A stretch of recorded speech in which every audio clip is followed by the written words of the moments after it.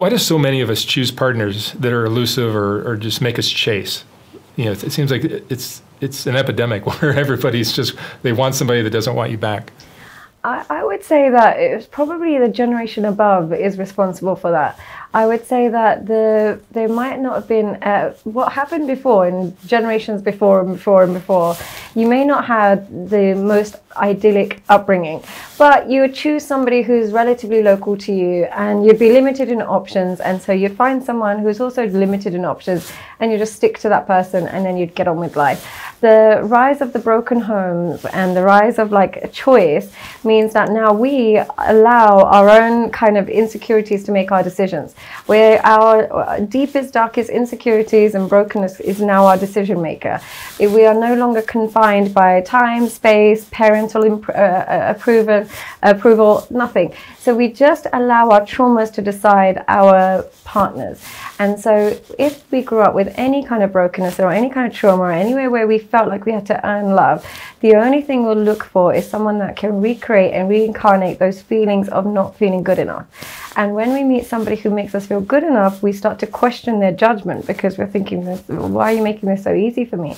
But somebody who reminds us that we're unlovable, we're unattractive, we're not the only one, is probably the person that we're going to select, because that's where we're coming from. We bring this childhood into our adult lives. It's interesting because last time you spoke about arranged marriages. It's almost like that's a better formula for success than letting people choose who they think is a good mate. And weirdly, it seems to be the only formula that might work in this day and age. Because your parents are going to know what's best for you, and they're going to choose. They're not going to allow you to let your ego decide. Yeah, they're not going to allow it. Instead, what they're going to look for is similarity. So they'll look for someone who they think is similar to you and think that will fit in with them, and as a result will be more compatible. So I'm not saying that it's the only way, but I don't know what the alternatives could be, because leaving people to their own free will hasn't been working. No. Would you ever do that for your daughters?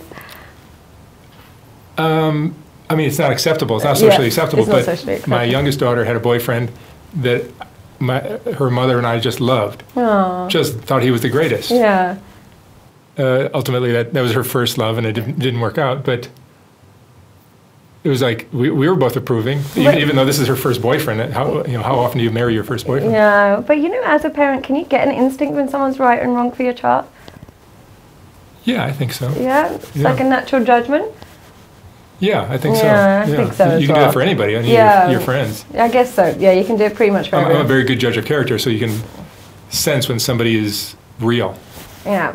You can sense when does that somebody's good judge of character extend to your own personal relationships, or more when for others? Yes, but I still will. I'll still get involved with shady characters sometimes. myself included. Yeah. Less than honorable intentions sometimes. All kinds of crazy things happen in life, and I was a late bloomer. I was a really late bloomer, so I didn't have my fun in my 20s and 30s, and then I got married. So I'm having that can be a lot of men's journey. They're a late bloomer, and so their teenage years, they didn't access many women, and as they age and they become more successful and they become more handsome, they get a plethora of options that they never had before, and it's almost like the child in them is feeling like they have to explore this, and they have to explore the girl that they could have never got when they were a teenager. She becomes the most attractive person, the person that she would have never looked at me when I was a kid. She becomes the most important person in the room to them now. So it can lead to a sequence of erratic choices, because they're almost doing teenage stuff as they get older. I'm not saying you did that, but a lot of people. And would you recommend being married in your 20s and 30s? For me, I mean, if you meet that right person, absolutely. Yeah. But you got to be so ready to grow and change, because you're gonna change. Yeah. The relationship is no longer going to be like, oh, you're really sexy and hot, and I like spending time with you, which is a big driver for men, probably for women too. But then after a while, I see my parents' relationship. It wasn't that my mom is gone now, and my dad misses my mom terribly. He doesn't miss her because she was so hot, which she was when she was younger, but he misses her because she was just so real and so great. I think that's sometimes the key ingredient for men to get through the long stages and the decades of marriage, is you almost have to accept the monotony of life. it's going to get monotonous, and women are going to get monotonous, and they aren't going to be so sexually attractive. The men that struggle are the ones that just can't come to that realization, and we have this entitlement, men and women, that you should always be desiring your partner and be desirable. But desirability is unsustainable. We're a generation of spoiled brats. Spoiled. Unfortunately, desirability has to be replaced with duty of care. But because we've got this idea that we should always desire our partner and they should always desire us, and if that's missing, the whole relationship is useless. We forget the duty of care, and then we just start again. We're looking for the novelty of new relationships rather than the monotony of existing stable ones. Sometimes I look at, like in the United States, I'll look at what young men had to go through in their lives. Like my, older generations, they were lucky to not go to Vietnam or lucky to not go to World War II. Maybe their timing was such that they didn't have to go off to war. And then maybe they met a nice girl, and maybe they got married and had some kids and had a job and grew old together. Yeah. But now we're so spoiled. We have no wars that we're going to unless you enlist. There's not enough responsibility. Yeah, no responsibility. Men without courage, men without balls, men without a backbone. Yeah, and responsibility is really essential for men. I think the men, in order to become a man, what separates them from being a boy to a man is responsibility. And because we're prolonging the age of when they become fathers, or prolonging the age they become providers, or prolonging the age they become husbands, they've become old teenagers for a really long time, and they're avoiding responsibility. It's a strange generation where men really avoid responsibility and are terrified of like commitment and and you're just thinking, before men would be terrified of going to war, which is a real thing. Now they're terrified of labeling their relationships, and we've weakened them. They're terrified of responsibility. I'm not saying that there's plenty of great women, but I'm just saying the avoidance of responsibility will stop you from entering your manhood. No, in Los Angeles you'll see, it's the state bird in Los Angeles is the 40, 50-year-old man dressed like a 12-year-old boy. Yeah, is that a real thing? Because I always think that's like cartoon stuff, but that really happens? No, it really happens. It really happens, yeah. That's very true. So I think that's probably one of the key problems that we're facing. I'd like to thank BetterHelp for being a sponsor of today's video. I think a lot of my viewers are going through things, just like we all are, whether you're a viewer or not of this channel. I think everybody goes through something. And whether it's depression or anxiety, or you're just going through a tough period of your life, talking with a professional can be really helpful. Personally, I go through just the stress of talking to so many people that are going through tough times, tough stories, is hard on me. And talking with a therapist is really helpful. So I just started doing that recently. It's been really great for me. I'm a huge fan of therapy. And with BetterHelp, you can have your therapy session as a phone call or a video session, or even messaging if you prefer. Whatever's most comfortable for you. I did mine as video, which is great. It's just like being in their office, but you're doing it from the comfort of your own home. And my BetterHelp therapist has been wonderful. Right from the get-go, he kind of figured out what my deal is, and was really helpful. And what's great about BetterHelp is you get paired with a therapist. You're matched within 48 hours in most cases. If you're just not feeling it with your therapist, you can try another one, or you can try as many times as you like until you find someone that you're comfortable with. And you can do that at no additional charge, which is really nice. So if you'd like to join the over 4 million people that have taken charge of their mental health by talking with an experienced BetterHelp therapist, you can actually get 10% off by going to betterhelp.com/soft white underbelly, or click on the link in the video description box below. Thank you for watching, and now back to the video. What advice would you give to somebody who's going through a breakup? My advice for people that when they're going through breakups is literally leave the relationship as if the whole relationship was your own fault. It's entirely your fault. And the reason I encourage kind of unwavering accountability is that's the only way you'll make changes.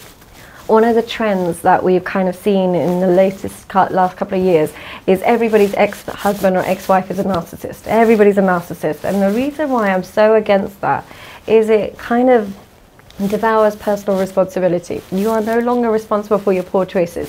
That person's simply a narcissist. That person's a psychopath. It's got nothing to do with your selection. When really, the only reason we find ourselves in bad relationships is because we select poorly. Outside of your relationships with your parents and your children, everybody else is selected. So if you're selecting a narcissist, you have an addiction to being a victim. You like the abuse. You're choosing it. Now, I'm not saying it as an insult. I'm saying there is a part of you that is selecting this level of abuse. Now, if you leave every relationship as if it's just their fault, you did nothing wrong, I was just a victim of narcissism, you're not going to learn the traits that caused you to attach to this toxic person, and then you're going to repeat the pattern. And this is one of the reasons why women that get divorced and deprive their partner, like from an abusive partner, for example, that when they deprive or separate from the man and they don't allow him to have access to the children are more at danger. And they're more likely to get sexually abused, and they're more likely to be physically abused. And women will say, I blocked access because I was trying to protect my children. But we know those children are more at risk. And the reason being is because that woman didn't reflect on her choices. She didn't reflect on her decision making. She just simply chose an abusive partner. Oh my God, he's so bad. You're never seeing the kids again. Never doing this. I'm protecting the kids. The children are now exposed to a different form of abuse. So if we don't reflect, we repeat. Mm-hmm. No, I when I got divorced, I guess it was like seven or 8 years ago now. Mm-hmm. I, rather than pointing a finger, blaming this person, that person, anyone, I just took 100% of the responsibility for everything. Yeah. Everything. It all helped. My fault. Yeah. And by doing that, I mean, it wasn't all my fault, but that's how I looked at it for many years, up until just maybe recently. And by doing that, I was able to do things very differently and change my life, and I'm in a better position now than I think I've ever been. What did you learn from doing that? Just not to be careless, not to be reckless, to be to have discipline.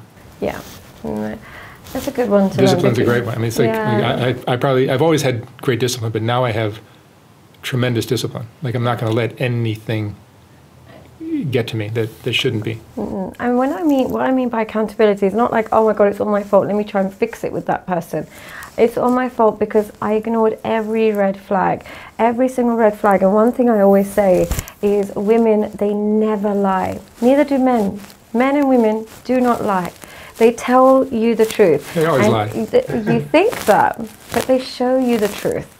Oh, I see. Verbally, they might lie. Verbally, they might lie. But you know what it is? Your behaviors, your mannerisms, your aura, your energy, your habits, they don't lie at all. So every time I have a man or a woman that come to me and they say I was, with a narcissist and they were this and they were that, blah, blah, blah. And I said, what happened on the first date? What happened in the first week? And they'll say, no, they were great, they were fantastic. And I said, no, think carefully. What actually happened? Well, the first time I met him, he was in a relationship, he was married at the time. I was like, there you go. They showed you they were able to live two lives. Or the man will say, the first time I met her, she was in a strip club, she was a stripper, but I was like, there you go. Did she lie to you, or did she show you who she was? She showed you, and men and women, we all do this. We all show every red flag that we're going to bring to the table, and we pick the person who is either naive enough to believe us or compatible with our red flags. Yeah, it could be either or, and we pick that person. So we don't need to lie. We show them, and they accept the truth. They just don't accept it, literally. Sometimes I think, and it's not just social media, it's also like there was magazines and television that exposed us to so many people, so many attractive people. Yeah.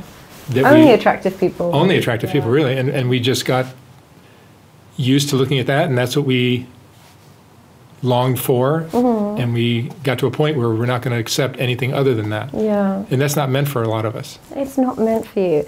And here's the thing, if you have to pay for an attractive partner in installments of your self-respect because they keep degrading you, they keep cheating on you, it's not worth it. I don't know, you know what, I have to say, and I really want to preface this, I understand sometimes some people are privileged because they might just have the options, and a lot of women, I'm not talking about all women, but a lot of women, majority of the time, when they walk into a room and they like the look of a man, chances are he'll like you back. So we don't really know what the rejection feels like, and we don't know what it's like to long after somebody that is not interested in you. But one thing I can guarantee you, it's not going to feel good. No matter how beautiful she is, the treatment you receive is what you should focus on. As much as she might make you look good in public, if she treats you badly in private, it's never worth it. Do women feel the pain of rejection the way a man does? Overweight women do. And I know this sounds really offensive. Overweight women do. What happens with overweight women, they'll only tell you this when they lose the weight. and they'll see a huge difference in how men treat them. They go from being either invisible or treated like one of the boys and given some like human kind of interaction, to now being really, really stared at and adored and all these things. And that jump makes them realize how much of a difference, a reaction you get from men based on your body. So, and it can really, really mess with them, yeah, because they almost have the self-esteem of somebody who is really overweight, but they're getting the attention of somebody who's really beautiful, and they don't know how to select. They simply don't know how to select because their self-esteem is still low, but their appearance is still attractive. So I think women have that experience of rejection. And here's what it looks like more for women. And this is why they compete with each other. Women are only truly rejected when they're around more attractive women. If you're just by yourself as an unattractive woman, you walk down the street, nothing happens, no worries, you go home, mind your business. But when you walk down the street with a beautiful woman and you see how she's treated by other men, or you go to a club with a beautiful woman, or you go for dinner with a beautiful woman and men are just flocking to her, that's when they experience the rejection the most, which is one of the reasons why attractive women tend to flock together. Because when you're with women that are considerably less attractive, they feel uncomfortable with that disparity in treatment. And men are they're so forgetful. They'll see a beautiful girl, they'll ignore all their friends and just home in on one. They might throw the odd compliment here and there, but really they mean it to one. So they can be quite harsh with that as well. So that's when they feel it the most. Yeah, for men, I can tell you, it's like when you get rejected by an attractive woman, I can remember this happening when I was younger. It's like you are being judged. Like you are not meant to reproduce on this planet. Is that how you feel? That's how you feel. Like you're just not. It's like you're. It's not like this girl's just not right for you. It's like no girl is right for you. Well, one thing I would say, and this is going to sound super offensive, and I'm going to be careful with how I word it. I grew up in London. Very, very multicultural, and because of my ethnicity is not very clear, I could essentially be from Middle East, I could be from Pakistan, I could be from India, I could maybe even be parts of Eastern Europe, whatever. People can't really tell. So what would happen is I would get interest from men from all different cultures, and I noticed such a big difference in men from that. And one thing I always have noticed, and I know this sounds really offensive, I tell men that there is a huge difference culturally in how men handle rejection. Now, when a man, and same in America, what I have noticed is men from Hispanic culture or more African Caribbean culture, when they get rejected, they handle it perfectly. And that's why they have so much success with women. They laugh that you're saying no to them and they go back and try again. And that's why they're so desired by women. If you meet, one of the things that you hear online... Yeah, I've seen this in South America. You'll see it in South America. Crazy. This is what happens when you go to South America, or when you go in areas where there's a large African-American society, whatever it is. You go walk past and go, damn, you look great. Sorry, I have a husband. He's a lucky guy. Have a great day. And they move on to the next. Simple. And as a result, there's always women in their world. What happens to other men from different kind of cultural backgrounds, they place their social validity on her response. If she says no to him, oh my God, she's the only girl in the world, I'm never going to get a girl again, oh my God, I'm never doing this again. I always say to them, just emulate that behavior that you see in Hispanic men, that you see if you emulate that behavior, because what I found fascinating when I was in South America, I'd have a man literally proposing to me, making me feel like I'm the only woman in the world. 2 minutes later, I'd turn over and he's talking to another girl. And I'd be like, I didn't even finish rejecting you. How did you move on so fast? They move on so quickly because they realize there's more humans in the world. And because they have that mentality, they never, ever allow a woman to make them feel like, you know, he's nothing. And they never get too attached too quick. Yeah, or I've seen a guy approach a girl, you know, make it clear that he's interested. She turns him down. He just laughs at it and he's not even fazed by her rejection. He just keeps at it, and she's just laughing at him. Yeah. And eventually he becomes so charming because he's fun and he doesn't charming, and eventually she gives in. He doesn't personalize. Here's what happens when we reject a man. We're seeing whether our rejection confirms what he thinks about himself or it disproves what he thinks about himself. It's like he knows he's worthy. He knows he's worthy. So what will happen in some men, you reject them and they'll be like, well, are you sure you're missing out? You know, there's a great, you know, wait, are you sure you want to say no to this? It's a great response. And it's that kind of response that we're feeling like he knows something I don't. And as a woman, and this is going to sound very crude, there is something that men know that we don't. Yeah, biologically, physically, if you know what I'm talking about. So when he gives that attitude, like, are you sure you don't want this? Because you're in for a treat if you do, we get the impression that this person's successful. At women, not in life, at women. But when he's like, oh God, he gets all nervous and now he's upset for a couple of days and he can't stop beating himself up and replaying, we're confirming the belief that he has about himself, that he's not good enough. So we're looking to see what your self-belief is with the rejection. And again, this is all unconscious. Women don't know that they're doing this. That gets into testing from women too, right? You're testing to see your self-belief. When you act like my rejection is my loss, there must be something about you that's interesting. And that's what we attach to. Tell me about women testing men. Well, unfortunately, it's what we kind of are designed to do. Here's the thing, biologically, we having a child with somebody, just remember there's no anesthetic in evolutionary times, there's no hospitals, there's nothing like that. Childbirth could literally, very literally mean death. So if you're going to reproduce with a man, which is one of the reasons I think like the advent of contraceptives have really changed women's attitude, but before that it would be, if I reproduce with you, it's life or death. This is a really, really important decision. So we would have to test him to see his tolerance levels and his boundaries and his ability to, you know, kind of soothe emotions. We're testing everything to see if he can lead the situation. Now, the problem is, to pass the test, you have to have more stable emotions than her. And what I mean by that is, if I say to you, fuck you, this, that, and you start saying, fuck you, that, and it becomes a whole big mess, we don't like that. But at the same time, if you just sit back and take it, we don't like that either. Because I mean, we need somebody who won't be as emotional as us, but won't allow us to get excessively emotional because he has boundaries. And it's finding that balance, which is so hard for a man. I don't know how I would handle it if I was a man, but it's a case of you want to show her that you're not as erratic as her, but at the same time you don't tolerate this level of erraticism, even though she's pushing you and pushing you. And it's a really hard thing to do because some women will really, really test you and you want to explode. But we're looking for you to stay calm in those situations, but also not accept those situations. We don't mean so calm that you roll over and let us do it again and again. You don't accept it, but you also don't stoop to it. And that's what we're kind of looking for in that moment, which is very hard to achieve. Yeah, the dynamics of romantic relationships are so different from men and women. Yeah. With men, they almost increase in value as they get into their 30s, 40s, 50s, and 60s. And with women, it's the opposite. It is the opposite, but here's what I would say. As men age, they might increase in value, but they still struggle more in relationships because their selection gets worse. So what happens is, look, as they increase in value, at 30 years old, attractive, successful, whatever it is, lots of women are interested in him. As he gets to 50, more successful, less attractive, but more successful. But you're going to have more women, you might have more women, but you're going to have more gold-digging women. So what happens is, as they get older, they think that their options have increased. No, your money has increased. So the options are getting bigger, but the quality is dropping. Whereas when a woman turns 40, 50 years old, she's going to stick to men around the same age and look for something with a bit of substance, usually. When men get older and older, they want someone younger and younger and more attractive, so the substance in the relationship decreases. So even though their options might increase as they age, the substance of the relationship might decrease if they make bad decisions. Do you agree or do you disagree? You look perplexed. No, but I remember when I was, I mean, you tell that story and it reminds me of when I asked you a question, I think last time, about our relationships, romantic relationships, transactional. Mm-hmm. And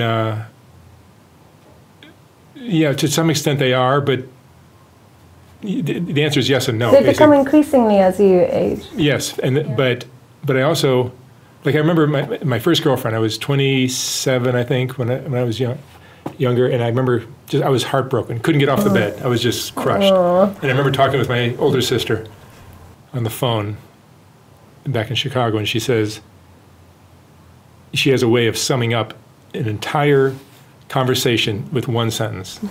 And she said, I'll never forget it. She said, there's just something really attractive about a successful man. Yeah. I heard that. I said, fuck it. I'm just going to become successful. Mm-hmm. And that has paved the way for romantic relationships for me ever since. Mm-hmm. Just makes them flow so much better. Yeah. And yes, that's because I'm offering financial security or a better lifestyle or whatever. But isn't that what men offer? Yes, but the thing is, financial security increases access, but it doesn't increase consistency from the woman. Because here's the thing, like I said to you, look, in my personal experience, the more successful a man is, the worse relationships get for him. But his access increases. He gets more, so he thinks it's almost like fast fashion. You can have more, but the quality is really bad. And here's why. Here's a couple of things that cause it. First of all, when he is hyper successful, he doesn't have the time to vet women properly.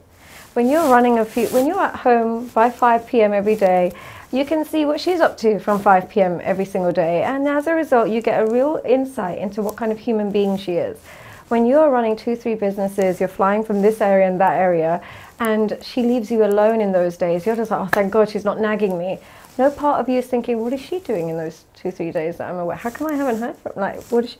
So essentially what happens is they get worse at vetting a woman. They don't get an insight into her true character. So that's the first thing that happens. Now, women who are genuinely loyal, good women, they are incapable of being with men who are so busy. They need emotional connection daily and regularly in order for them to be loyal. So what happens is loyal women naturally can't attach to the man that doesn't know where he's going to, if he's going to be home on Christmas, is he going to be here or not in Thanksgiving. They attach to the man that says, okay, Wednesday we'll go to your mum's house and Friday we'll go here. And they attach to that man because they need consistency. They need emotional consistency. Disloyal women will be distant. So they don't mind if you're going away and going away, but she'll fill that void in some way, shape or form. Either through using your money and using it with luxury goods and think, oh, it doesn't matter, at least I get to go shopping. But after a while, how much can you buy? And then they form an attachment with their unemployed or a personal trainer who's available every day.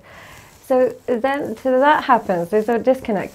And the other thing that happens is they've got so much more to lose.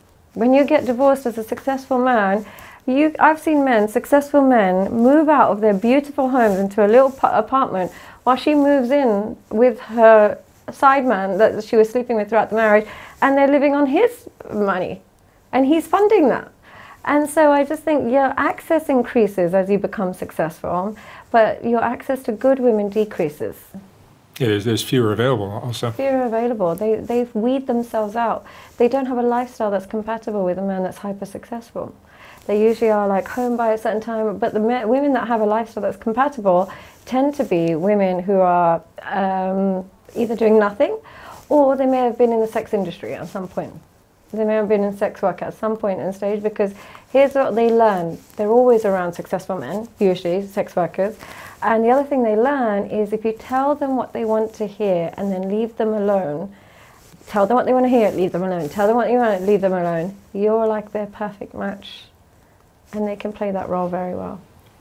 Romantic relationships are a minefield, aren't they? Oh, I sound so negative and doom and gloom. Can I preface that by saying that's not true? I'm just saying this because worst case scenario. These are worst case scenario. Majority of relationships tend to be healthy, doable, because I'm talking about the 1%, the hyper successful man and the hyper beautiful woman. That's usually what I'm talking about when I'm talking about these things. It can transcend to the average person, but usually this is the scenario in that end. And the reason why I talk about them is because when you are a therapist, you only work with people who have disposable income. You only work with people who can afford to just pay for a conversation. So as a result, you get an insight into a different mindset. You don't get an insight into, the average man who might just be a teacher and his girlfriend is also a nurse. And so I have to make that very clear that I am talking about a minority. It's so beautiful when you see an older couple in their 70s or 80s, and they're clearly still in love with each other. Yeah, it is beautiful. Such a beautiful thing. What do you think is behind that?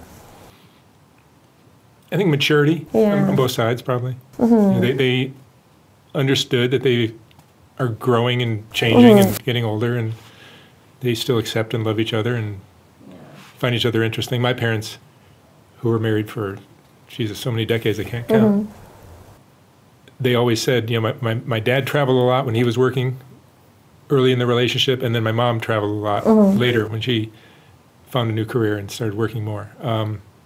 And they both said that time apart kept the whole thing going. Oh, that's good. Because it just keeps it fresh. And I believe that like a healthy amount of distance is actually really good. The only problem is now we live in a time where distance invites the devil, because there's pornography or there's like, there's alternatives.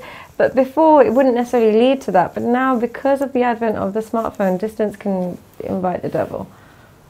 What kind of things do you think, like as a man, I can tell you, like so many women think men just want sex. You give your man sex and he'll be happy.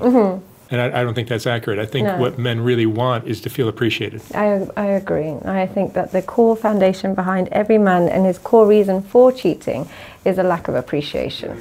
I see men cheating with women that are less attractive, or I see men cheating with or falling in love with women who are clearly not good for him.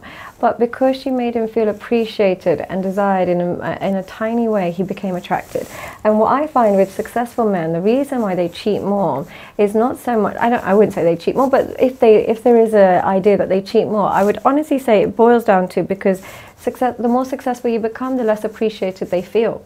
Because what happens with the average man who's splitting the bills and they're splitting the housework, he doesn't feel he's deserving of as much appreciation. So say if she's not as grateful, it's not the end of the world. He might not also be so grateful. And they kind of can accept that. But when you're a man who's provided a really great life for your wife, and she's got a really luxury life and she's never had to work, or if she does work, it's only up to her, and she gets to travel the world in first class, and yet she can't even get you a glass of water when you need it, or can't even iron a shirt for you so you won't be late in the morning, or who resents cooking a meal for you, you feel less and less appreciated. And it's the lack of appreciation that leads to looking elsewhere. It's not novel sex. And that's what they'd like to think. And sometimes the men think that's what it is. They think I'm craving novelty and novelty sex, but then they'll attach to that one prostitute that made them a coffee after they finished, or they were attached to that one, co-worker that noticed that they cut their hair differently. So they're not actually seeking novel sex as much as they think they are. What is it about sex workers that makes them attractive to men? Because they know how to work low self-esteem. With sex, just like how I have a very skewed vision of relationships because of the work I do, women who work with men who select sex workers can say every single one of them comes to them with either low self-esteem or loneliness. Something is driving them to this connection. And it's becoming more normalized, but essentially, usually those are the fundamental components. There's a low self-esteem, or there's a loneliness, or an inability to access the women that they find desirable on their own. They can't access that girl, so they'll pay for it. So when you know you're working with low self-esteem, they know exactly how to manipulate that and engineer that connection into one which they will fall in love. And they know exactly how to make that man fall in love. They know that it's simple compliments, telling them that they're so good at what they do, reminding them that they're so attractive. These kind of compliments, remember, most of these men haven't heard that naturally. So if you say it to them synthetically, they attach very quickly. And also they use the same lines as well. A lot of the sex workers will say, I hate this job, I wish I could get out of it. And he's thinking, I'll get you out of it. But she's thinking, oh, this is a lifelong career. In her mind, it's something you don't really come out of. It's very hard to come out of, because you lose. Here's the biggest thing that what sex work does is you no longer attach exclusivity and loyalty to sexual performance. So it becomes very difficult to see sex as that serious. Like if I have sex with another man, why? It's not that serious. In their mind, they've kind of reduce the significance of sex so much that it becomes easy to cheat. I think it's impossible for these girls to go back to just a regular... No, monogamy is impossible. And intimacy is impossible. Intimacy is very, very impossible. And I tell you what I really think it is, when a woman has been a sex worker and you as a man know that she's been a sex worker and you fall in love with her, in her mind she knows what she's been doing. And in her mind she knows the depravity that she's been through. She can't believe you love her. And if you do love her, you must love a different version of her, because if you knew the true her, you would not be able to attach to it. So part of her feels like it's not real when somebody tries to love them. I heard you say once, like, she has a hard time respecting a man who is going to pay her for sex, And that's why so many of these girls end up with pimps, because that's the only man that she can respect. Yeah, I did say that. Well, in my personal experience of working with them, I work with girls who have OnlyFans. And it's so funny to me. I'll have an OnlyFans model, and she might be making 80,000 a month. 70% of it goes to her boyfriend, because he's the one that's in charge of the OnlyFans. He's the one that's got all the hired the bots and drove the traffic.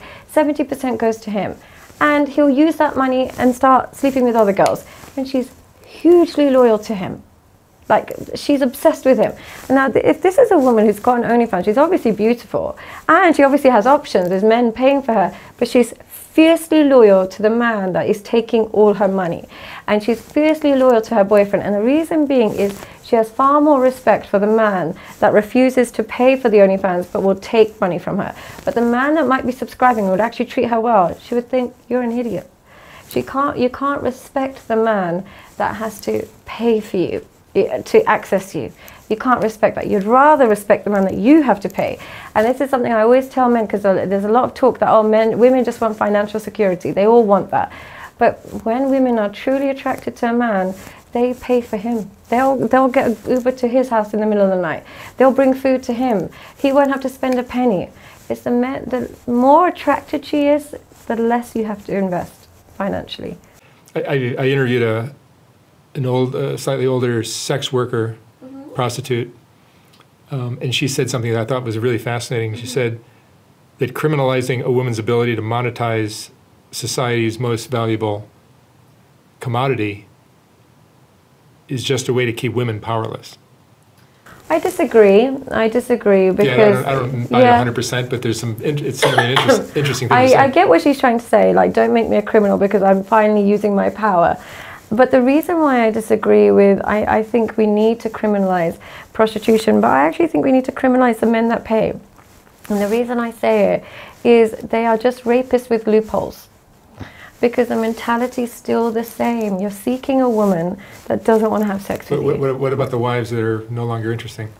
I understand that, but if you're a man of caliber, you'll still select a mistress, not a sex worker. Oh, I see. If you're a man of caliber and your wife is no longer interesting, you will still find a mistress. She'll come to you. And the reason why I think the issue is more the men that pay than the women that monetize is the men that pay, they are still essentially trying to access a woman who doesn't want them. She's given you permission because you put money in an envelope, but she doesn't truly want you. And then what you're doing is you're paying for violation. You are now putting money in an envelope, and now you can violate this woman as much as you want. And yes, she's agreed, so you've got that permission. But the mindset is still that of a rapist. You're paying a stranger who wouldn't normally want to have sex with you to now have sex with you because you have manipulated consent. Yes, she's agreeing to it, but most healthy women don't agree to that. So you are taking advantage of her traumas, you're taking advantage of her poor financial decisions, you're taking advantage of her low self-esteem and using that as a way to pleasure yourself. I just think the mindset is still similar to that of men that would have, 200 years ago when this wasn't as available, would have been that man that broke into somebody's house and taken it. And a lot of men would say, no, it's nothing like that. And I agree. I know I'm being extreme. It's not like that because you found a loophole. But the underlying mindset I find similar. Usually it's men who might be, look, I don't know what they like. And nowadays I think it's become very common. But usually there is a considerable age gap. There's a considerable gap in attractiveness, or there's a considerable gap in performance. One thing I notice is young men who pay for escorts, young men. As you get older, I can understand it's far more convenient, and why would you go on a date with a woman who's 50, who's going to be hard work and not that great in bed, when you can do the same with a 22-year-old, and it makes total sense. I do understand. It makes rationally, it makes total sense. I can tell you as an older male, it's crazy how many guys that are older and married, that have little things on the side. Yeah, and paid situations. Probably. Yeah, they have, I don't know all the details, but and I understand that because sometimes I'll meet men who are older, And, you know, he'll go on a date with a woman that's maybe 40, 50, and she's so jaded and so negative. And then he's just like, oh, and she's so difficult. And then he's just like, I actually don't care enough to start a marriage with somebody. I just want to have a nice vacation with a girl. So I can understand why he does that. But I would say young men, in my experience, I've worked with some young men who have an addiction to escorts. And whenever, like, a wife might come to me and her husband's maybe 30 years old, handsome enough, not terrible, and he's going to escorts, the first question I say to the woman, I say, is he bad in bed? And she says, well, I haven't got much experience. I go, he's bad in bed. I said, I promise you he's not good at sex. And she'd say, do you think so? I don't personally have that much experience, so I don't know. I'm used to him. And I said, look, I promise you in this day and age, a 32-year-old man can jump on Tinder and find a girl that day. If he's resorting to escorts, he has either a porn addiction or he's not good. He's not good at sex. And he wants to bypass the feedback. He wants to skip the feedback women give you.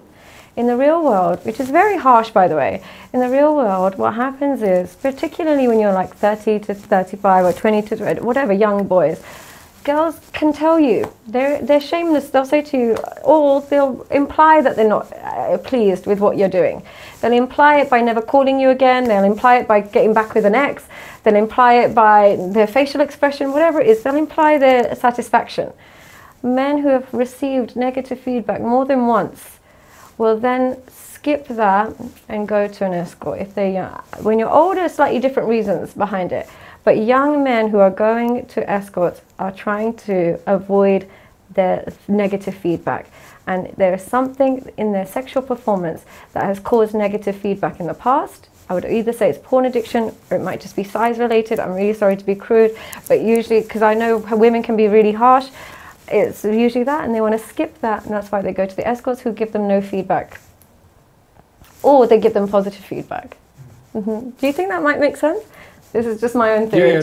No, I think you're right. But you also get, you know, given what you do for a living, you're probably seeing a much more negative segment of society. Because I know there are plenty of people that have really wonderful, fulfilling, respect-filled relationships. Yeah, so many. I mean, loving and being loved is an art. Yeah, it really is. And one thing I would say, not everyone can master it. I suffered with really bad anxiety before I met my husband. Really, really bad, really anxious, and I thought this was a disease. I thought this is just in me forever. I'm always going to be horrible. I'm always going to be mean. I'm always going to be jealous. I'm always going to be insecure. It's just what I'm going to be. But when you meet somebody that soothes you, every day feels calmer. Every day feels better. Every moment feels better. And, you know, as much as we might say, oh, relationships are so scary and there's this, that, and the other, they're scary when we make bad decisions. They really are. Everything is scary when we make bad decisions. Even the food we eat can be really traumatizing to our bodies and stuff if we make the bad decisions. But when we make good decisions, it's literally cleansing. So when you do find somebody that you can feel safe with and make you feel safe, you won't believe that your nervous system can calm down so much. So if you are a woman who's always experienced anxiety in relationships and always experienced stress, and you just convinced yourself you're just this jealous, anxious person, have a look at your selection, because when you do find something more soothing, you will become unrecognizable. You'll be a lot calmer. It's hard to find, but you'll be a lot calmer. There's so many different types of relationships. Some people are into more, I hate to say abuse, but they're into a little more violent style. But for me, like, when you feel like what you just described, where your brain waves, your whole mood changes when you're around this person. Yeah, that's what. You sleep better. You sleep better. Everything is better. You make better decisions in what you eat. Just by them being around you. Yeah, by just them being around you, and we can cultivate that.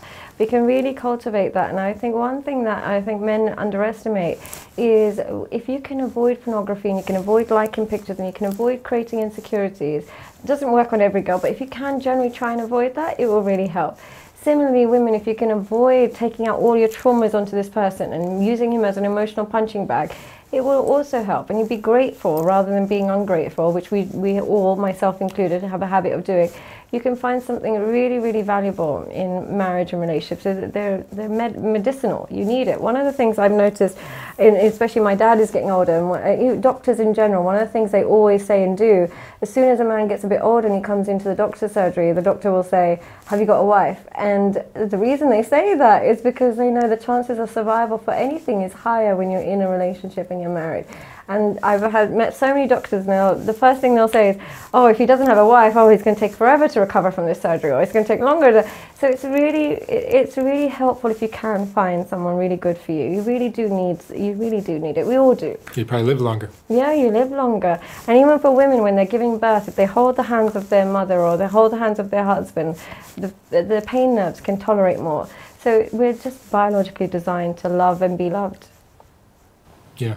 You can talk about relationships all day long. I feel like I'm so boring. I feel like I'm like a one-trick pony, and I just talk about this all the time. No, but this is something we all need to sort out in our lives. Yeah, I'm so sorry if I'm and without advice and knowledge like you have, praise be to God, I think people would just struggle even further. No, I hope so. I think I was just, my only motivation for coming online is I kept seeing advice that would definitely cause a divorce.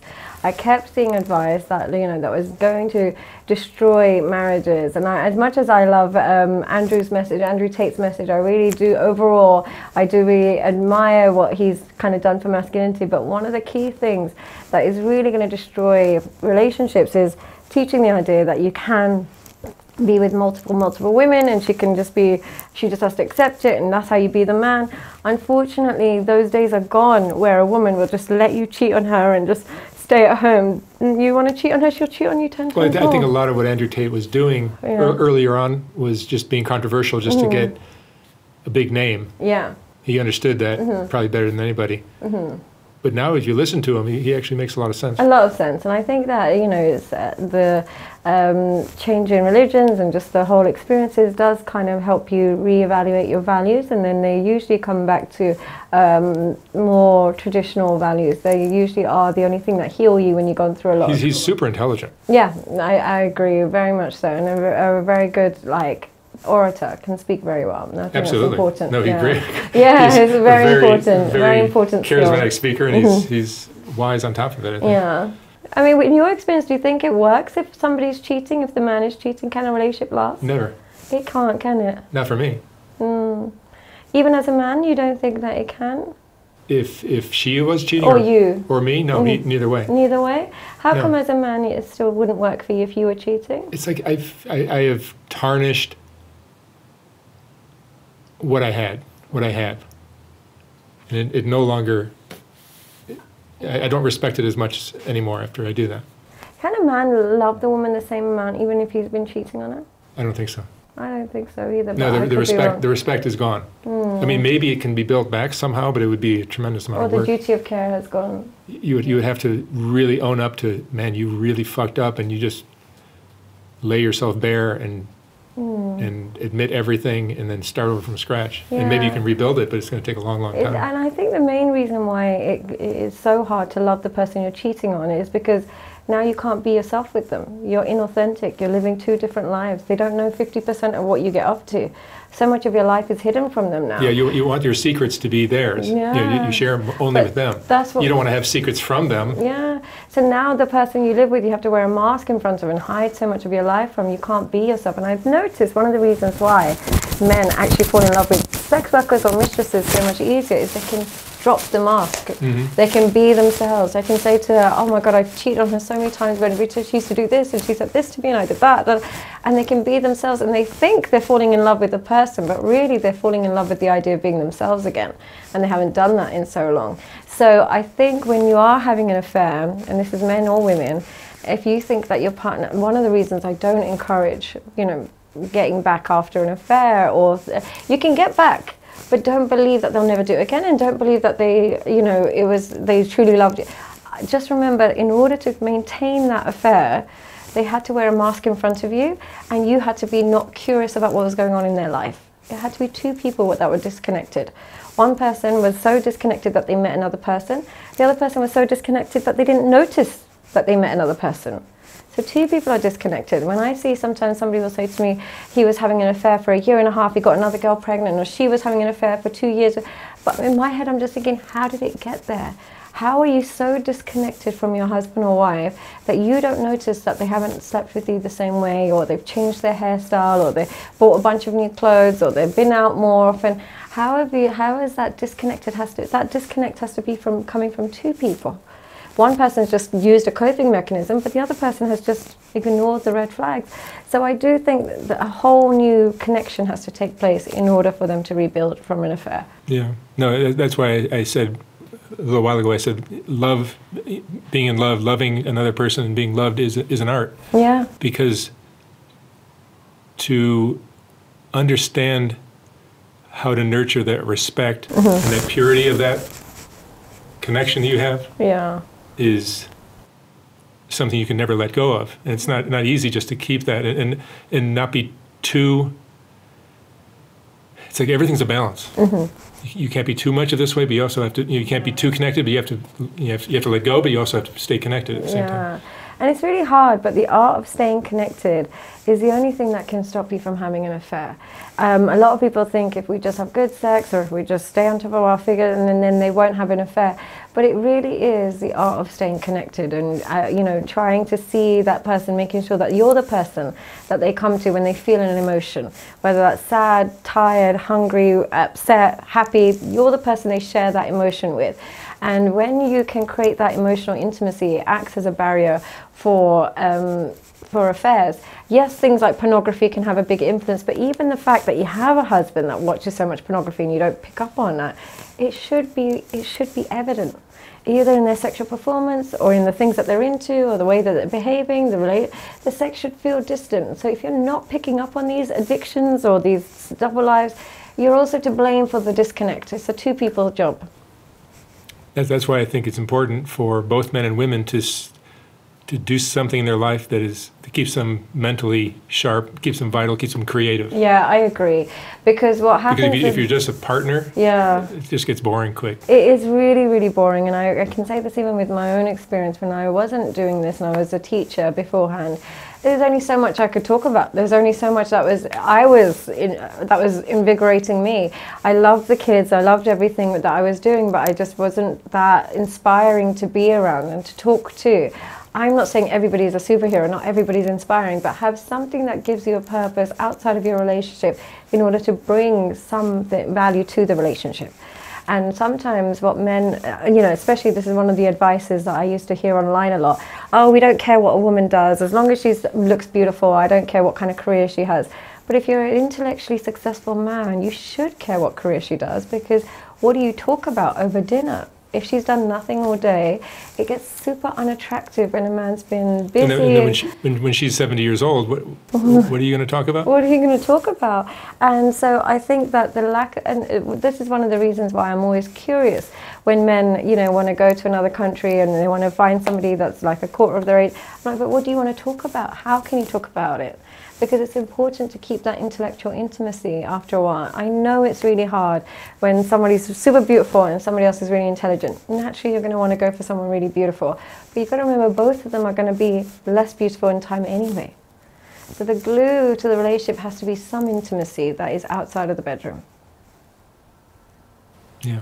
But how do we tell that to a culture that has been exposed to sexual images from 10 years old? Our job is cut out for us. Yeah, I think young boys are getting exposed to this stuff. Yeah, and young boys are becoming more predatory than ever before. Sexual assault victims will report that a lot of the time the perpetrators are the same age, because they're so curious. They're kids. They reenact everything they see. So if they watch Power Rangers, they repeat that. But if they're watching porn, they're going to be curious to repeat that. And we can't blame them, because what really is the pop-ups that come up. And they're cartoons with big boobs, and they just naturally touch, and accidentally they're catapulted into porn. Does working with people who are going through all these kind of problems constantly, day in, day out, does it get to you? If I'm honest, it makes me grateful. I know that sounds really pompous, and I hate saying that. I don't mean that in a pompous way. But you know, when you zoom out, because you can fight with your partner over the smallest things. You can fight with your partner if they didn't call you at the time that they said, and this, that, and the other.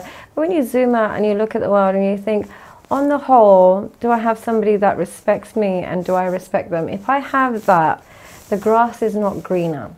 And I think, if anything, what it's done is, even though my social media has grown, my exposure has grown, it's made me more reclusive and more stick to the people I already knew, rather than expanding my net, because you realize the grass is not greener outside. You know, like how my job exposes me into some of the things. Your job also does that too. Oh yeah, for sure. Did it make you more grateful, or did it make you more like miserable? No, it stressed me out. How? Because, you know, especially when I was interviewing lots of drug addicts and prostitutes and people from the streets, along with those interviews comes a lot of hustling and deceit and conning and just stuff that I'm not normally exposed to. Mm-hmm. And you get 50 phone calls a day or 50 texts a day of people like trying to angle for this, trying to get that, trying to get, everybody wants something from me. Everybody wants something from me, and it just wears on you. I wouldn't be able to do your job because I can't do my job. Yeah, I wouldn't be able to do your job because I have the luxury, and this is a very luxury version of mental health concerns, because it's people that can afford to pay. Mm-hmm. And it's people that have the self-awareness to these get people to. have nothing. Your people have nothing. And in my experience, when I used to be more accessible and a lot cheaper before, when I became a bit bigger, the quality of people were people that didn't want to pay. Even though it was super, super cheap, they didn't want to pay, and they were trying to scam me out of things and so on. And as I raised my prices, the caliber of people just happened to be people who are happy to, pay. So I found the high end was just easier to work with. Yeah, I'm trying to do the same thing. It's so hard in your industry. But branching out, I'm getting a better quality. Better. Because they must pull at your heartstrings a bit, because they have nothing. It's not like they're pretending. You kind of know they have nothing, but then at the same time, you're not everybody's. But I've done thousands of these. Yeah, that's enough. And that's how I feel. Sometimes people will come to me and say, "Oh, you charge so much for one-to-ones." I'm not, that bad, but they'll say, "You charge so much," or "You're trying to make money out of it." And I'm just thinking, I give enough content online that is more than what you would get from 100 therapy sessions. People that make those kind of comments don't understand all the years and effort and work and time that you spent honing your skill and building this base of knowledge that you have, that you're sharing. I don't feel any guilt from it, only because I've done enough free stuff. I genuinely think if you can't afford it, the reason I have no guilt towards it is because I put so much out there for free. Yeah, you can learn everything you need to learn. Everything. Just from the videos you put out. Just from the videos. But the funny thing is, every time I have a client, they'll leave the call and saying, "I didn't expect you to say that. I've watched all your content. I didn't think you would say that." And I said, "Yes, but I tailor it to the circumstance I'm in." So, because, sometimes they'll think I'm going to discriminate against them. What are the most common things a client will complain to you about? Most common situation I do experience is men falling in love with gold diggers or escorts. Really? Because this is the rich man's problem. And from a woman's perspective, the most common is she is on the receiving end of that. She's on the receiving end of a husband that's, she's caught him spending money on escorts and this, that, and that's the most common. This is one of the reasons I talk about it so much. So many rumors online. Is there like an epidemic of men that are falling for sex workers? There is an epidemic, because either not only are we got men that are falling in love with escorts, now what's happened is women have, because they see that, women's shame towards becoming an escort has disappeared. So I would say most of the Instagram models that you see, it's a catalogue for escorts, because every holiday that they've been, and the problem with men is that they're so blind to the signs. They're so blind. They're like, "Oh, no, she would never, she's not like that. And she doesn't even work, she doesn't have money, that's why I gave her money." But her Instagram will be full of, she's in Italy, she's in Paris, she's in this, and they don't connect any of the dots. So the problem I see most is that's the problem I see, that's the model. But the bigger problem, the underlying problem, is pornography. The reason I talk so much about pornography is you can come to me with any problem, and the first question I'll ask is there pornography? I've had couples that have come to me and they said, we've been to 3 or 4 therapists, you're our last hope. And when I have one of them alone, I say, "You tell the truth, are you addicted to pornography?" But once a man has been exposed to some hardcore stuff, pornography, do you think he can ever straighten out and I think it takes a long time of You have to like be pure. You have to be pure. So that even the slightest sexual interaction becomes and it's enough. Hard even with Instagram. So they think, oh no, I haven't watched porn for a while, but their Instagram feed is terrible, or their Twitter feed is terrible. So it really takes a detox. And the other problem, here's the bigger problem, people don't know when they're an addict. So I'll have a client, maybe he's 46 years old, and I said, do you watch pornography? Not that much, just twice a week or something, once a week. And I said, okay, when did you start? Well, when did the internet start? 2001. And he's like, okay, about 20 years. I was like, 20 years of watching pornography. And they think that I'm not an addict because I can stop anytime. I'm like, but why haven't you? And then I go, it just helps me sleep. They don't realize that when pornography starts to be used as a device for something else that it should never be, it's not really got a purpose, but if it's helping you sleep or it's helping you avoid relationships, it's serving an extensive purpose, and therefore it's an addiction. I don't think it has any purpose, but if it did have a purpose, it's going beyond that now. Well, what do men see in these kind of women? In the pornography? Yeah. The ability to see a woman that would never want to be naked with them. A woman that would never choose to be naked in front of them, they now get an insight into that. Which is why OnlyFans does so well. Because they get these influencers that they could never get in a million years. But now they get access to see what she looks like naked. And I genuinely think, men, you tread a fine line between being the protector and the predator. We are looking for the protector, the guy that we've chosen to protect us. Predator is, we haven't chosen you, you want us. So when you are paying for this, you are treading down the predatory line. Because I know she's given you permission, but she doesn't desire you. So you know that this is not reciprocated. Why do you want to engage in sexual relationships or sexual satisfaction where the desire for you is not reciprocated? I know I sound like a grandma saying this, but it's just I can't understand the concept. I don't know if it's my pride or if it's the way I know I'm a woman, it's different. There would be no part of me that takes joy in seeing the nudity of a man that doesn't want me. Part of my attraction to you is that you want me equally. But it's like an addictive drug. You know, once you're exposed to it, it was a pleasurable experience, so you want to do it again. Yeah, and the pleasure overrides the pride. Mm-hmm. And you don't really see the price right then and there. Yeah, you don't see it. But and also I have to really preface this with the fact that I've never watched pornography. And I talk so much about it. Sometimes I think I should watch it just to get an insight into what I'm talking about. But I just can't sit there. The voyeurism makes me feel too uncomfortable. But that also might be because of my religion. I never feel like it's a secret. I always feel like, oh, God's going to watch me and I'm going to be in trouble, blah, blah, blah. So I've still got that kid in me that thinks it's haram and I'm going to get in trouble. So I've never actually watched pornography, but I definitely should. At one point, I might watch it just to see what it does. And you also haven't done drugs? Oh, no, never done. I've never tried alcohol. Sorry, tonight we're going to have some fun tonight. Impossible. I think the gateway to drugs is usually alcohol. If you've never tried alcohol, it's very difficult to then go on to drugs. I'm going to get you drunk. We're going to get high. Good luck with that. Yeah. So no, I think that's what's kept me. But please don't take this to mean that I'm a good person in any way, shape or form. This is simply because of the restrictive upbringing I had. And me, the type of person I am, because I feel like I'm so full of vices anyway, the last thing I need to do is add substances to me because I'm so brazen as a human being and I'm so fearless that if I ever started indulging in drugs and alcohol, I'd be in jail. No, but I believe you. I agree with you 100% on the porn thing. Yeah? How come you agree with that? I just see how it oversensitizes men. Mm-hmm. But to me, it's the courage thing. Yeah. Courage is a huge part of being a man. Yeah. And what courage is needed when you're watching porn? Exactly. None. But you go to approach a beautiful woman like yourself, it takes all the courage. Guys will shake in their boots before they'll approach a woman. And it's always, I know it sounds terrible, but sometimes I can tell by looking at a man if he's watching too much pornography. And they'll say, how can you tell by looking at a man? And I said, listen, if I can see a man that's single and he's super overweight and he's not taking care of himself and his bedroom is a mess, he's addicted to pornography. Because any man who didn't have that outlet knew living like this means no sex. And they would fix it. But because they've got that outlet, they can continue to live in a way that's unattractive to humans, not just women, humans. So I can almost tell by looking at a man that he might be addicted to pornography. So it's always good, I think, to look back at how humans lived before all this technology, before all this advancement that came in our world. And that's probably how we should be living. And what were women most attracted to? Courage. Yeah. Because it would take courage to go hunt and gather. It would take courage to come and impregnate. It would take courage to build in tribes. You would never be in tribes with a man that had no courage.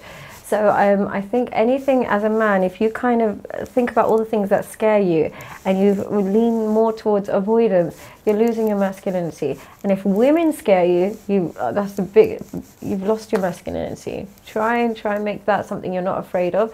And you can only build a resilience against fear, against women, when you have a willingness to leave them, a willingness to walk away. If it works, it works. If it doesn't, it doesn't. But if you're a man that's just itching to be with a woman, unfortunately, you lose all your courage, and she can smell that off you, and the breakup is inevitable. Yeah. So hard being a man, isn't it? It is. It's really hard. I wonder what's hard about being a woman. What do you think makes it? Older. What do you think is hard about being a woman? Getting older. Getting older. That's true. Getting older. Here's the thing. I would say the hardest thing about men and women. I think men, you have to really work on yourself psychologically to be attractive. But for women, ours is more physically. And if we don't have that, we're very limited, and it's depreciated. But I've seen women at my gym who are late 30s, 40s, 50s, probably 60s too, that are just unbelievable. Oh, that's good to hear. Unbelievable. But I would say to women in general, and I always say this to women, is... But I'm in Los Angeles. I'm and going to Gold's Dubai. Gym. I'm in Dubai, so everybody's Instagram. But what I do say to women, I was like, it's unreasonable to expect your husband to still be attracted to you when you let yourself go. It is totally unreasonable. And if you really gained a lot of weight and you become a different woman, and then he has an affair and you're shocked, you can't be shocked. I know it's not nice to hear, and I know that a lot of them are going, oh, you're such a misogynist. It's just a fact of life. If I let myself go completely, and I'm a completely different person to the man that my husband signed up for, it doesn't make it right, but it's inevitable that he's going to not be attracted to me.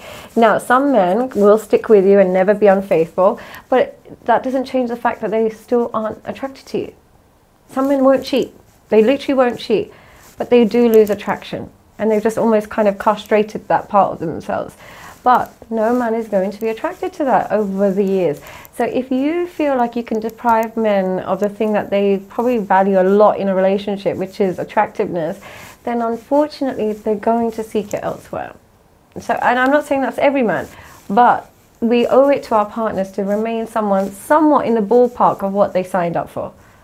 But having a bunch of kids and then becoming a different human being and then complaining that he's not interested in you is just a little bit neglectful. Discipline, courage, and hard work. Could you be attracted to a woman if she totally changed physically? Meaning like put on 40 gained pounds? a lot of weight. No. Yeah, unfortunately. I could still be attracted to a woman, but I don't think they could be me. I could appreciate her as a friend or as a partner, but as a... Sexual partner? No. It won't happen. No. It just won't happen. And here's the thing, when you let yourself go, and it's so hard, I completely understand when you've had kids who, like, some of them don't have time for the gym and they're working and they don't have time for it. I completely understand that it's not easy, but life's not easy. And the reason why I say it's important to stay on top of that is because then they can't, the porn excuse can't be used that I had to. And the other thing is what intimacy between couples does. Like usually when I have a couple that really are fighting and they're really not seeing eye to eye, usually the physical intimacy is gone. When you fight with somebody day in, day out, but you have physical intimacy, you start to become neutral again. You almost get to a state of neutrality. But without that physical intimacy, it's almost like living with your annoying sibling. Like they're so annoying, you hate them, and you don't even have any physical connection. So you just end up building more and more frozen anger towards each other. So physical intimacy is really important in keeping that marriage alive. And you have to put the ingredients in place for good physical intimacy. It's not always going to be exciting. It's going to get incredibly boring at times. But you at least take care of yourself enough to be as pleasing as you were relatively in the beginning. Do you see people in your practice, couples, who actually fix things and get back to where they should be? Yeah, a lot of the time they can. And the main thing that really helps that get them back on track is when they both acknowledge where they let each other down. Couples that don't get back on track are the ones that believe they did nothing wrong and their partner's just inherently a bad person. They think he's just bad or she's just bad. But couples that think our marriage broke down because certain things weren't in place, they can really recover, and they make little steps to make the relationship better. And those little steps, we call them bids for affection. what a bid for affection and how this often leads to a divorce is any emotion your partner's feeling, your partner should receive it. And what I mean by this, if I come home and I say, oh, I'm so tired today, and if I have a partner that just ignores me or says, oh, what are you tired about? I'm the one that did this, immediately we build friction. But if I have a partner that says, hey, why, what happened? Are you okay? Do you want to rest for a bit? That builds intimacy again. And having a partner, them shift from being negative about that to responding to each other's emotions, no matter how small it might be, that builds love and affection again. So there is hope. Always. So every emotion your partner feels, you just respond to it. Doesn't mean you fix it. You just respond to it. I'm so tired. Why? What's wrong? Hey, watch this. Look at this video. Look at this picture. Okay, give me 1 second. I'll come and look at it. It's that interaction that keeps people together.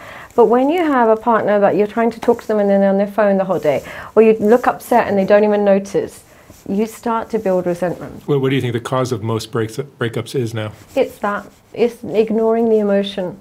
It's literally that. So what will happen is it might be like a woman might feel like she was really upset about something and her husband just didn't notice. Or the man might say he did really well at work and she was never proud of him. It's just these little emotions. Makes a big difference. It makes a big difference. He might have been really excited about a deal and she was just either indifferent or negative. And it's just not sharing each other's emotion makes you look for somebody who does share that emotion with you. Or just build resentment to your partner. That and excessive criticism.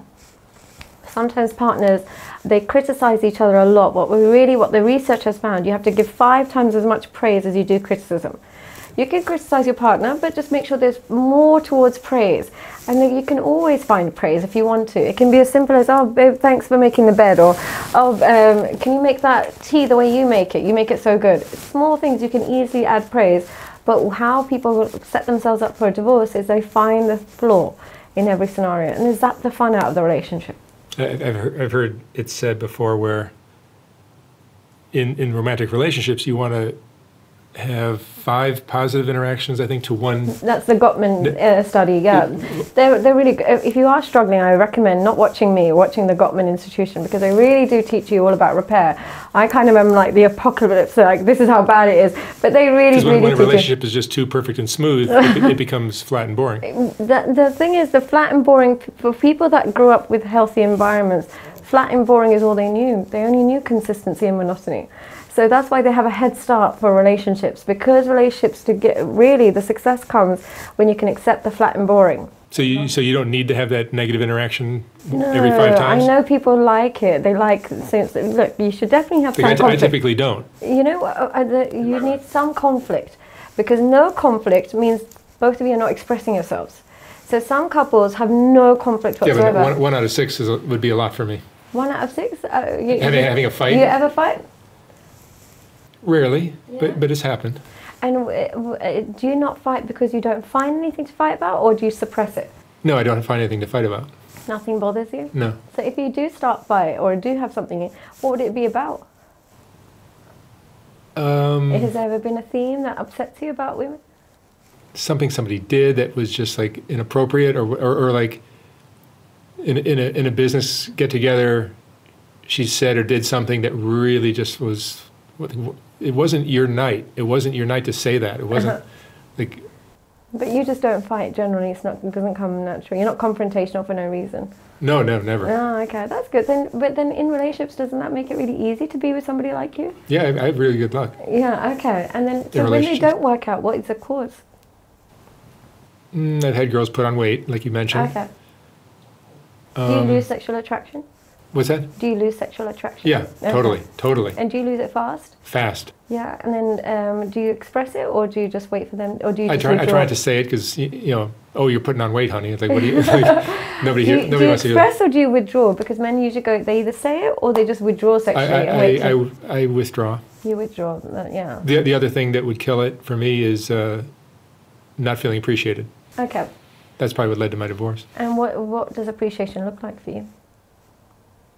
I mean, like I tend to set, the lifestyle that I provide is pretty great. Praise be to God, yeah. And you would think that the person that's receiving that better life would be like, thank you. Treat you like a king. No. Not that I need to have my ass kissed, but just not feeling like the opposite of that.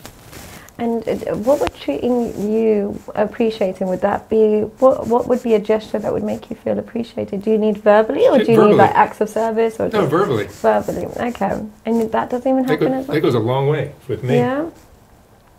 And even that is hard to get sometimes with women? Well, I mean, just in one case. Mm-hmm. Okay.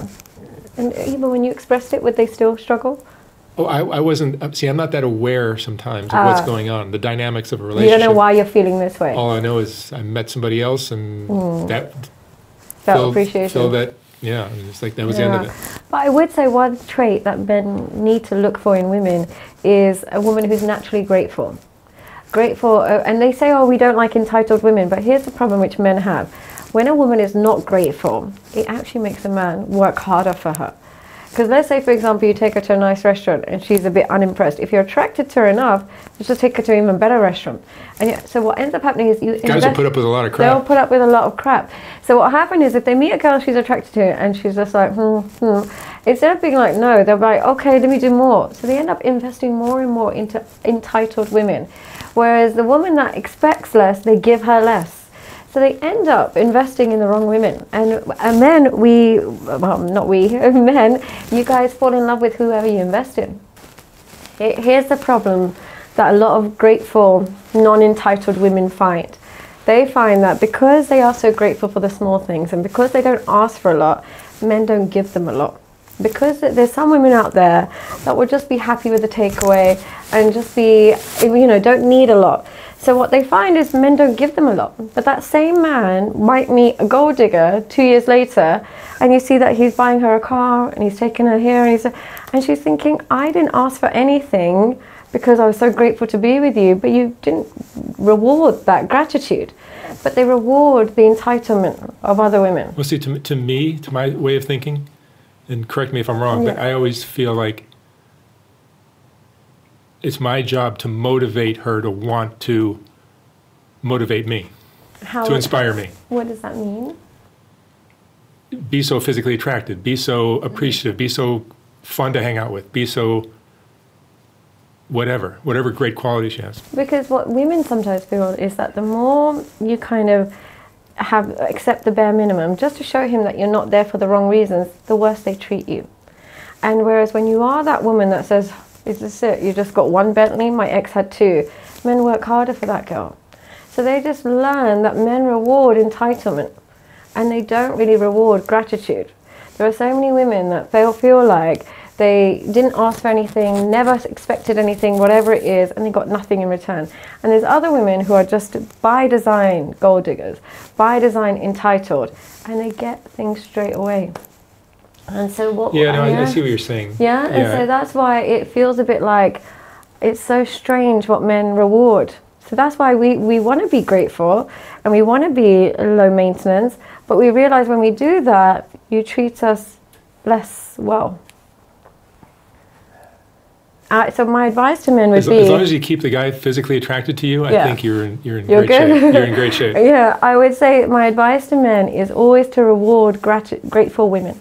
Reward those women. Don't reward the entitled woman who wants more and more and more and more. Reward that woman that doesn't ask for anything, who might not ask for anything, she still deserves it. I know men who says, oh, my ex was such a gold digger, she left with all my money.